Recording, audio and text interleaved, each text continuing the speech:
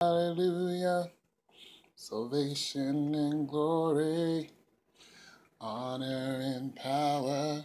He is wonderful. Yo, I'm on my spiritual kick. Uh anyways, I want to talk about guys, don't forget to check out my album just right there. You can just Google it and check out my video Soul Ties. It's on one of my videos. Just it's a music video that I made.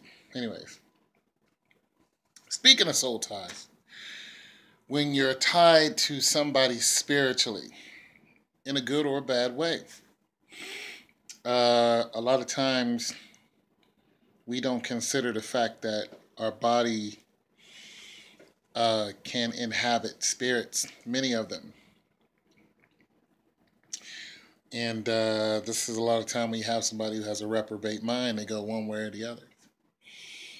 This is also one of the reasons why the saying, what goes around comes around, is very true. Because the spirits that inhabit us, they don't get tired.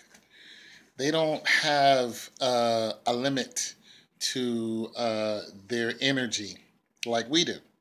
We have to sleep. They don't. It's like God, God says he doesn't sleep nor slumber. So spirits can just keep going and going and going, and especially uh, they can keep you going and going. I mean, they can come in your room at night, and they can just wake you up. That's happened to me on countless occasions, and I'm woken. I'm like, whoa, what just happened? I've heard a spirit call my name. I've heard a spirit. I felt spirit pressing on my bed. Or I've heard something in another room fall down, and I go in there and I'd be like, how did that fall? Yeah, it's because spirits, they're all over the place. And, they'll come at you any old kind of way if you're not careful. But they can also inhabit you. And like I said, the saying, what goes around comes around, very true. So if you treat somebody in a certain way, there's a spiritual element to what you're doing. You think it's just you. You think it's your personality. Nope. No, you're being influenced some kind of way, whether good or bad.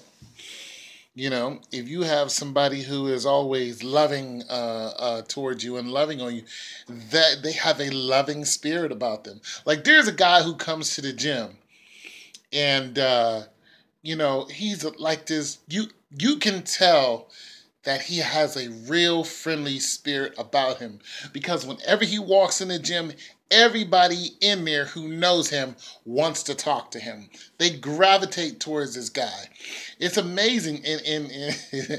I mean, people with spirits like that, a lot of times, they come up against somebody like me who doesn't really want to talk to everybody, but they have that spirit of wanting to communicate with everybody.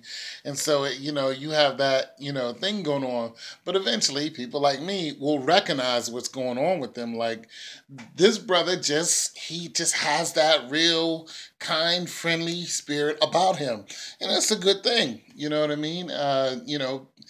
People want to talk to him. You see, like the biggest guys in there, when they see this guy, when this guy comes in, they just like they get all energetic, and next thing they, I've even seen guys go from one part of the gym to the other just to go over and talk mess with him because of his spirit, and they forget about their workout. Like I'm watching this whole thing happen. I'm like, oh, here he come, and I watched the whole thing happen and how he galvanizes all these people who don't even know each other. Some of them don't even know each other, but they know him.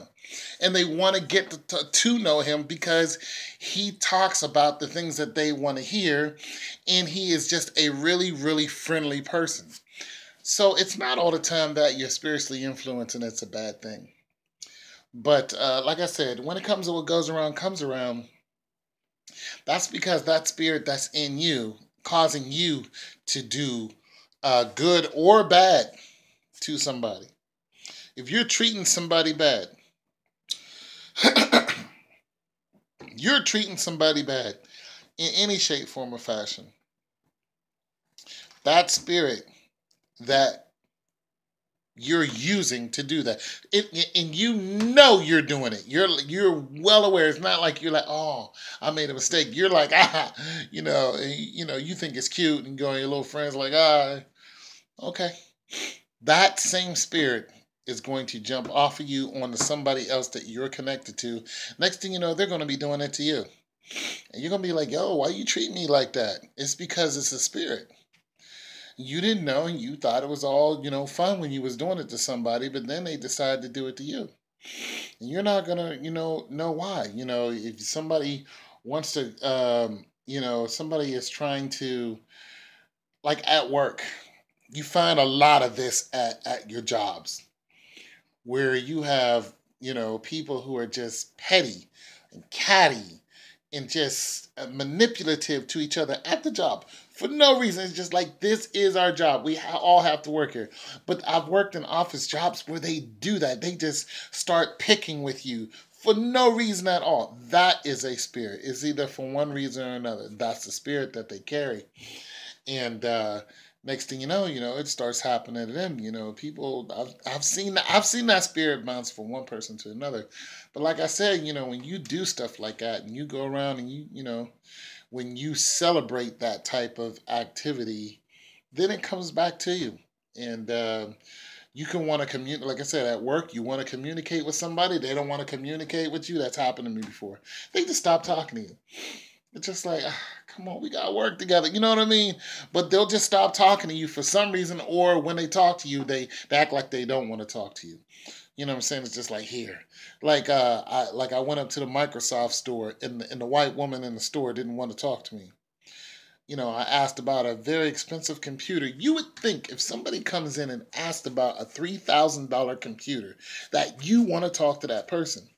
But because she's a mean, probably racist, and has a mean spirit about her, she just answered my question, yes. Went on. And when I went to ask her more questions, she knew I was trying to get her attention. So she would immediately, be ignorant didn't even walk away. She would try to get somebody else's attention, act like she's trying to help them. I'm just like, okay, I get it. You have a mean spirit about you. You don't want to talk to me. Fine. But I have enough money to buy this computer. It's the reason why I was asking about it, because I was thinking about making an investment.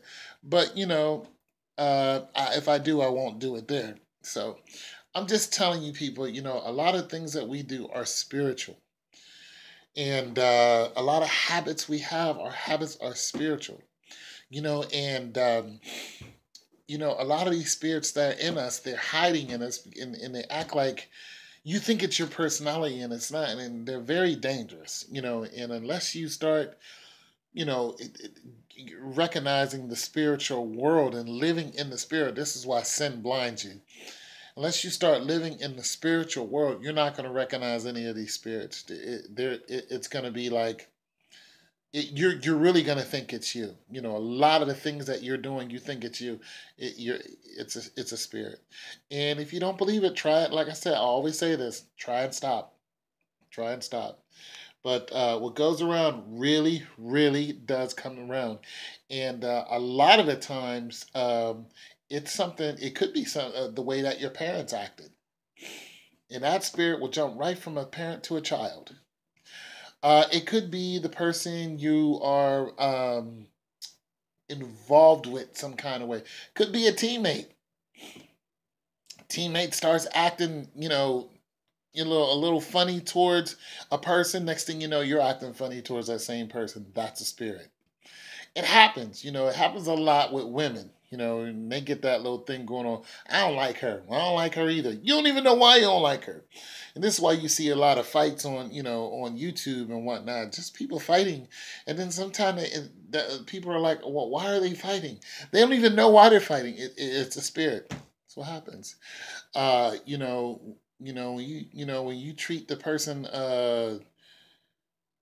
someone who loves you, or somebody who, this happens a lot with couples. The person that you're involved with, somebody who loves you, you don't love them anymore. you don't have that feeling for them anymore. But they still love you. They're still spiritually bound to you. So they're still trying to talk to you. And this happens a lot with divorces and stuff, where the wife or the husband is still trying to talk to their spouse, and their spouse is just like, I'm done with you. I don't want to talk to you. And then they start treating them, dismissive, and I have somebody else, I'm in love with somebody else.